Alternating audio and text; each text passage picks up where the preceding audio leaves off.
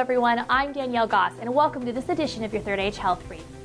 Fibromyalgia, or chronic muscle pain, is a complex, chronic, and debilitating condition characterized by widespread musculoskeletal stiffness and pain, in conjunction with specific tender points, generalized fatigue, and sleep disturbance.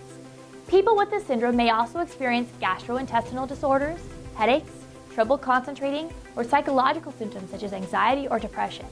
To an ordinary person, a simple tap on the shoulder seems harmless, but to someone with fibromyalgia, like myself, it can seem like you were slugged with a brick. Although fibromyalgia has only been classified as a syndrome within the last few decades, there are historical indications that a fibromyalgia-like condition was described by Hippocrates, thus making it one of the oldest medical mysteries.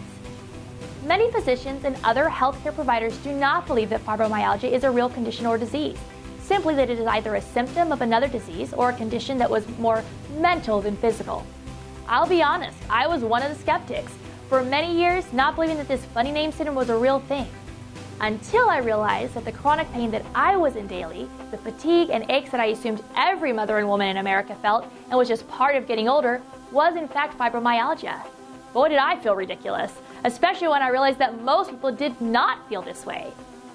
I was abnormal and I was in chronic pain. Talk about removing the plank out of my own eye.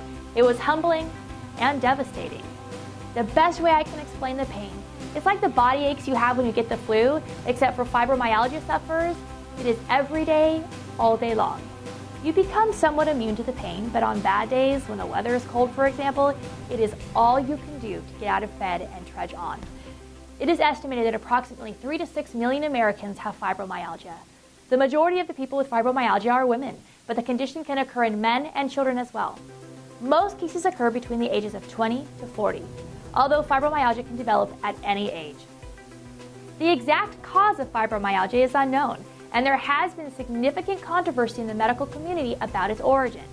Currently, there are several theories regarding possible causes of fibromyalgia, including sleep disorders, as sleep researchers have noted that fibromyalgia patients consistently show a disturbance during the stage 4 delta cycle of sleep, which is considered the deepest and most restorative phase of sleep. Lack of restful sleep may be the cause of the overwhelming fatigue experienced by many fibromyalgia patients, not to mention the constant exhaustion of your nerves frequently firing up those pain signals. Infectious triggers.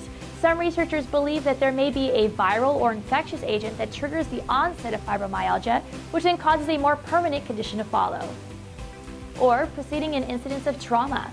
A high percentage of patients have reported traumatic emotional or physical events such as an automobile accident or divorce shortly before the onset of fibromyalgia symptoms. Although it is not believed that the events themselves called fibromyalgia, they may serve as triggers in people who are genetically or otherwise susceptible to developing this syndrome. Biochemical abnormalities in the nervous system. Studies have shown that people with fibromyalgia often have high elevated levels of substance P, a pain neurotransmitter in their spinal fluid. Levels of other neurotransmitters such as serotonin or norepinephrine, or hormones such as cortisol and growth hormone, may play a role in fibromyalgia patients. Hence, why antidepressants, which control these hormones, are often prescribed to fibromyalgia patients to help suppress the pain signals being sent to your brain. Researchers continue to explore these and other explanations for the possible causes of fibromyalgia. Currently, there is no cure, but symptoms can be diminished by a combination of pharmacological and pharmaceutical treatments. If you feel you may be experiencing any of these symptoms of this debilitating disease, please contact your physician for a full body workup. Having an understanding of what may be causing your pain may make all the difference in learning to cope and process the changes that come ahead. Well, that's going to do it for this edition of the Third Age Health Brief. I'm Danielle Goss. Thank you for listening.